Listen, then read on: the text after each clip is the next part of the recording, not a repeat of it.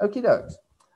So we will continue there about do people have written lease renewals SOPs? But just to focus now on today's workshop, I'm going to call it a workshop because the whole idea of a masterclass is that it's a bit more interactive, more in-depth, but people have more opportunity to ask questions. So guys, as we go through this masterclass, yes, I do talk to myself on a screen and it's a bit weird. Please, if you have any questions as we go through, feel free to pop them in the chat. I cannot see the chat or you when I'm busy doing the presentation because I have the presentation on both of my screens. But I will stop every now and again and I will go into the chat and see if we have what questions we have, and beg your pardon if there's any way I can assist you. So what are we going to cover? We're going to cover, well, the SOP that I've developed, but mainly we'll be focusing firstly on the best practice guidelines.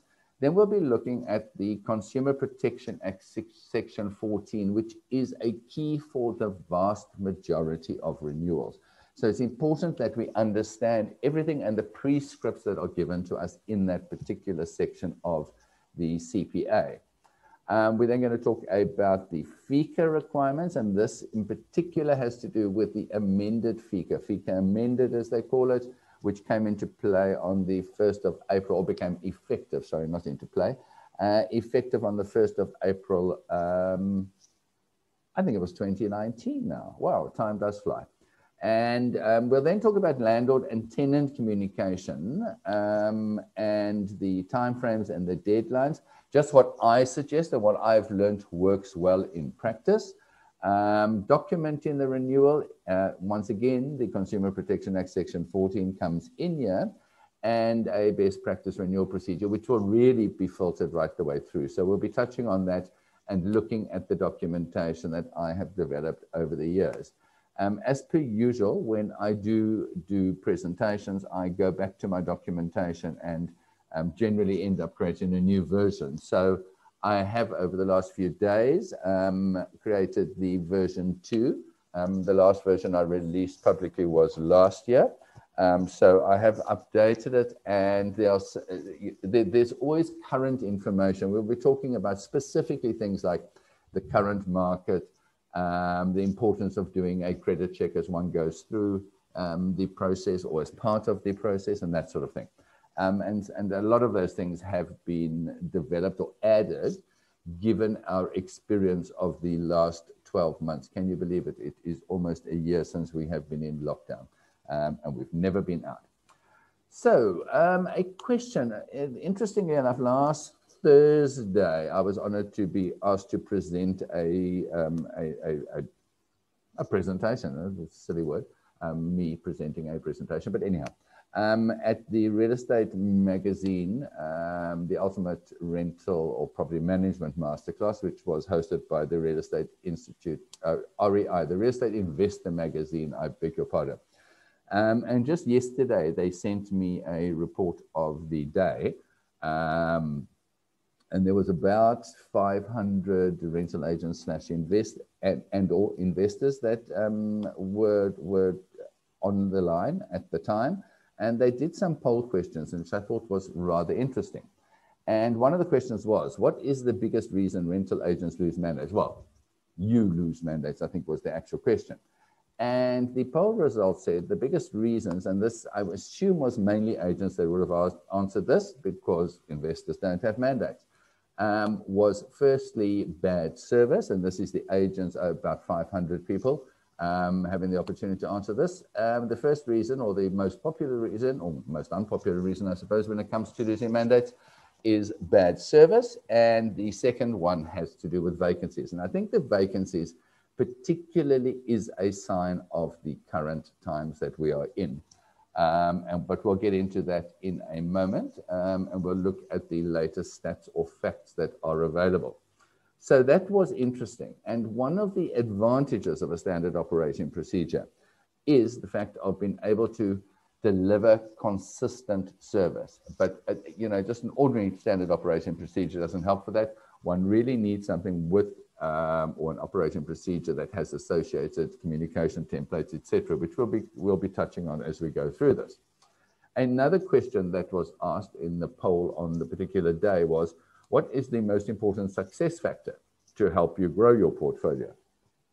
And interestingly enough there, more than 60%, that's my estimate, I can't see the exact figure there, more than 60% of the people, the attendees, said clear SOPs, followed very far behind by a growth structure, a clear value proposition, and then you can see the other answers.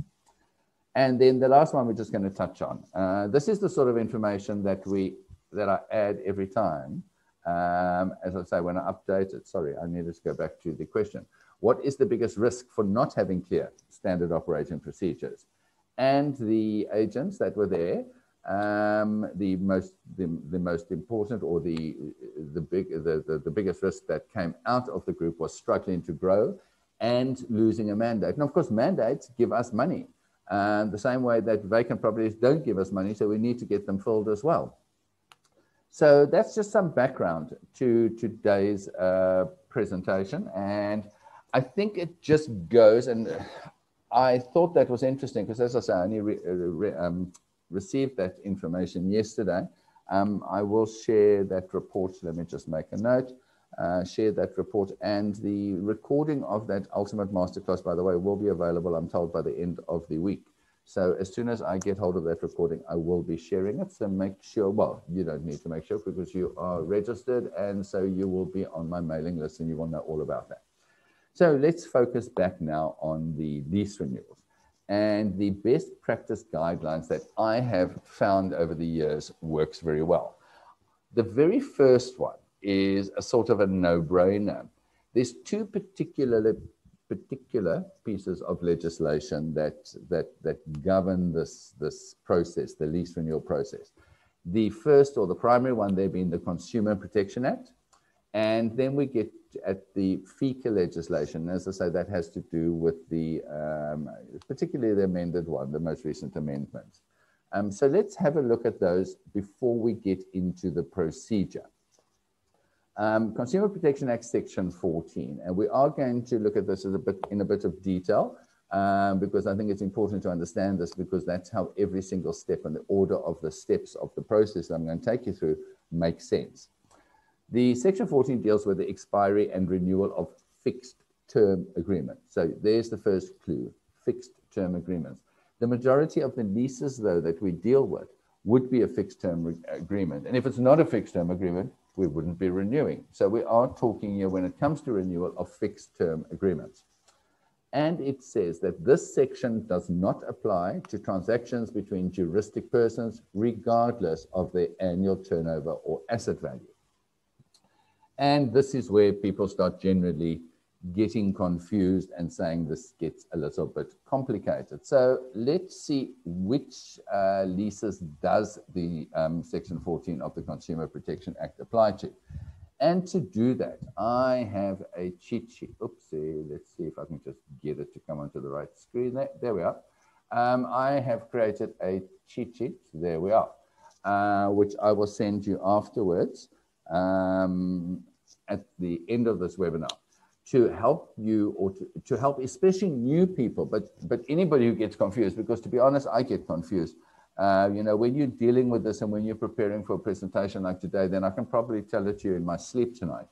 But when one is not dealing with this every single day, you do start to get a little bit confused. So let's look at the Consumer Protection Act as a whole before we get to Section 14. The Consumer Protection Act deals with natural person or juristic entity landlords, as well as natural person or juristic entity tenants under, with they call it an asset value or a turnover of under 2 million rand per annum. Because the Consumer Protection Act does not apply to consumers, tenants or consumers who are juristic entities and have a turnover or an asset value of equal to or more than 2 million rand. So the combinations, the combos, it's like McDonald's here.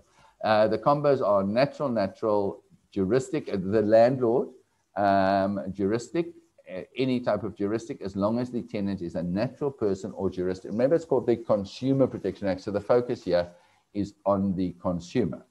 However, when we do get to section 14, and this goes back to the, let me just say, yeah, the slide that I just spoke about a moment ago, where we said the section does not apply to transactions between juristic persons regardless. So between, in other words, both parties juristic. So let's go back to our cheat sheet and see what it says. I have to be careful when I say that word. So we're looking at, remember, natural person and juristic entity landlords. However, if you take those two combinations, you say natural, juristic, less than 2 million, juristic, natural, juristic, and juristic less than 2 million, you have those four possibilities. But specifically excluded for section 14 is agreements between juristic entities, meaning both parties are juristic entities. So that is excluded. So you have three combinations. The landlord can be either a natural person or juristic entity. The tenant, as you will see here, is a natural person or a juristic entity less than 2 million, as long as the landlord is not. So I will share this cheat sheet, and it's something we will go through as we go through the procedure, and we will see how it's dealt with. So hopefully that does make sense to you guys. Unfortunately, they don't write the law easily. You know, they don't just say, well, this is it, and this is how it works. So let's go back to section 14, expiry and renewal of fixed term agreements. This section does not apply. We've dealt with that. Then it goes on to say, if a consumer agreement is for a fixed term. So we are dealing here with consumer agreements, lease agreements in our particular case, that is a fixed term. As I said, that's sort of logical, but we forget sometimes when we think about these things that anything that's not a fixed term. In our particular case that we're looking at, lease renewals, of course, you only release something when it comes to the end of a fixed, renew an agreement when it comes to the end of a fixed term. But when it comes to the other requirements of section 14, then it can get complicated. But lease renewals at least is a little bit more simple there. So what does it say? It says not more than 80 nor less than 40 business days. So we're talking 2 to 4 months before the expiry date of the fixed term of the consumer agreement, the supplier, the landlord, or the landlord's agent must notify the consumer in writing or any other recordable form of the impending expiry date. And this is important, we're fortunate in that most tenants are not totally aware of all of these things. But part of my goal when I speak to people and when I help people with operation procedures is to say, let's prepare for the worst and hope for the best. So we are going to do the right thing, and this is my goal, to do the right thing the first time. Because if you do have a tenant who is aware of this, and they figure out that you didn't send them a 40 to 80 business day notice that complies with all the requirements of the Act, you can end up being held liable by your landlords for not doing the right thing and costing them money. In the case of, let's say, something like a rent increase needed to be implemented, and we did not fulfill the requirements. As a person who puts ourselves out there and markets ourselves as a rental expert, we are expected to know these things and to ensure that we protect our landlord. And if we don't, and the landlord is financially negatively affected, we can be held liable. So that's why this is important.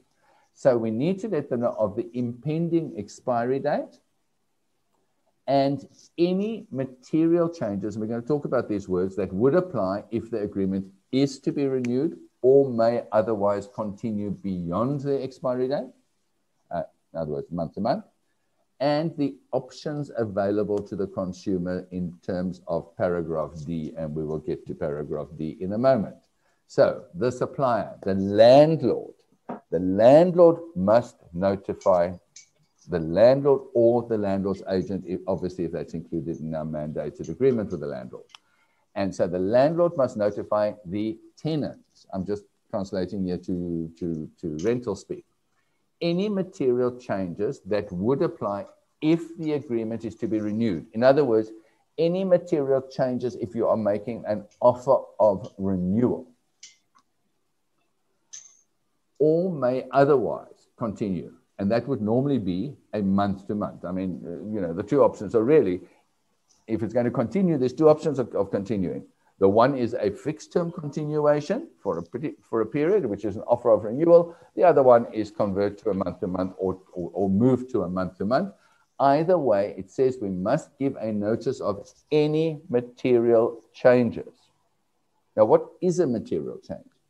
Rent, in particular, is a material change.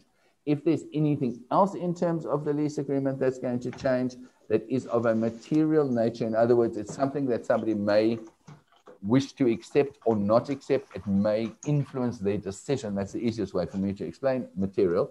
But rent is the most important one. If there is going to be a change of the rent, whether we are going to renew for a fixed period or otherwise continue, in other words, month to month, we must give them a notice of any material changes, which includes the rent. And then we also need to tell them of the options available to the consumer. Once again, consumer equals tenant. Then if we go to section D, remember that thing said about, C talked about D, as they do in law. The options available. So we need to tell them what the options are and any material changes that would apply. That's the simplest thing.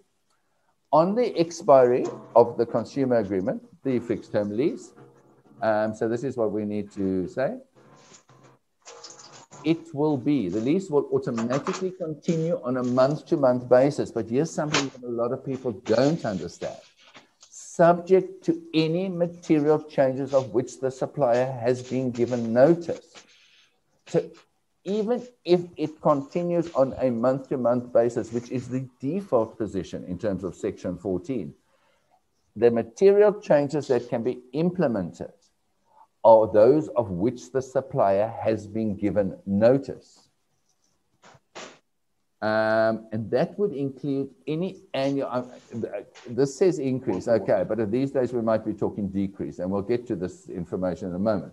The reality is, any change of the rental amount is one of the critical ones. Of course, the period and all that sort of thing. Subject to any of which they know.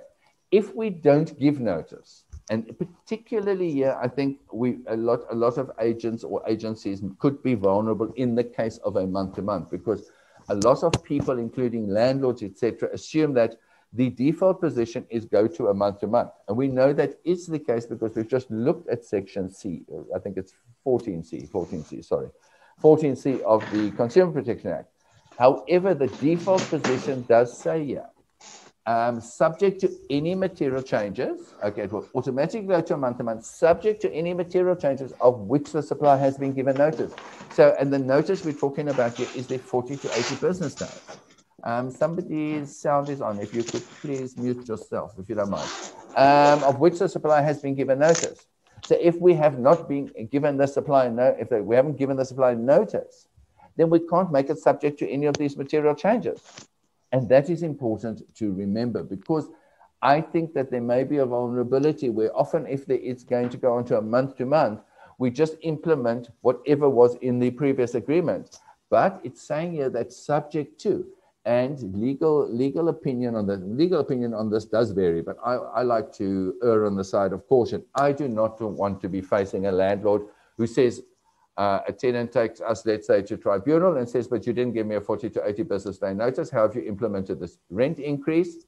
And we say, no, well, you see, it's in your agreement. And they say, no. And they go to the tribunal and they say, but they didn't give me a notice of a material change, which was a rent increase or a rent change. Let's call it that way. Nobody's going to complain about a decrease, of course, which is a rent change. And then let's say the tribunal rules that, yes, we didn't follow that process. And you know, with the tribunal, sort of 6 of one, half a dozen of the other. Now, it's 50-50 chance whether you get a ruling that agrees with the lawyer that you deal with or not.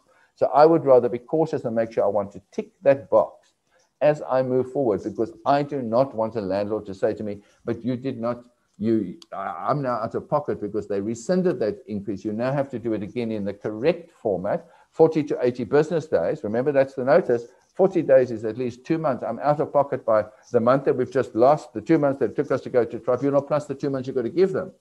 I want you to pay me that. It's not worth it. Then the mandate becomes a non-profitable contract. And then it says, unless the consumer expressly directs the supplier to terminate the agreement, in other words, they give notice of termination, okay, or agrees to a renewal. So if they do not give us notice or agree to a renewal, it is going to convert to a month-to-month, but they need to have been notified of those material changes. And where do you notify them? In the 40 to 80 business day letter. And that is the consumer. And of course, terminating the agreement is giving legal written notice in terms of whatever your terms and conditions are in the lease. And agrees to a renewal. Important point here. Agrees to a renewal, in my opinion, is signed, sealed, paid for, delivered. If it's not signed, sealed, paid for, delivered, then no renewal has been agreed to. And this is. I know I've dealt with issues in this particular case where somebody says, yes, I want a renewal now. And then you start doing things, and time runs, and we're going to talk about the time periods I advise. Time runs. And what happens? All of a sudden, you get to the end of the period, nobody's answered, etc. We're now going into because it's not agreed to. Remember, most lease agreements say that any changes to this lease agreement need to be in writing and agreed to by both parties. So when a lease has been reduced to writing, the renewal has to be in writing. So this verbal thing doesn't. Your lease agreement forbids any verbal changes. Okay, if you have emails backwards and forwards, you might be okay, but that needs to be tested and checked on a case by case basis. So, unless they agree to renewal or they direct the supplier to terminate, it will go on to a month-to-month. But material changes only can be implemented if they have been notified. Lastly. And this is the thing, this is something I've actually just built into the checklist because it wasn't there. The minister may prescribe the maximum duration of a fixed term consumer agreement. And we know that the minister, whoever the minister was at the time, did prescribe that a consumer agreement, lease agreement, may be a maximum of 24 months unless we can show a demonstrable financial benefit to the consumer or the tenant. Why is this important? Why the hell am I even bringing this up? Because some of the lawyers warn about this, that if you have let's say we're starting with a brand new lease agreement, and you then do a renewal addendum. A renewal addendum does not create a new lease. A renewal addendum extends the current lease. So if you have an agreement of 12 months, and you then just do an addendum to renew that lease, then you've reached the maximum permitted duration of a fixed term agreement. So when you then come to the end of the second year, you arguably, and legal opinion, once again, legal opinion is always different, but legal opinion, or some legal opinion says, if you then just do an addendum, you are then in breach of the maximum duration for a fixed term period. Now, I could argue that either way. Bottom line is, it's not about how I argue it. It's about, do you want to take the risk of ending up at a tribunal? Now, I don't know any tenants that have done this. I've never been involved in it where they say, oh, but our agreement's for longer than 2 years. But be careful of that. Once again, do the right thing the first time so that you know you are protected and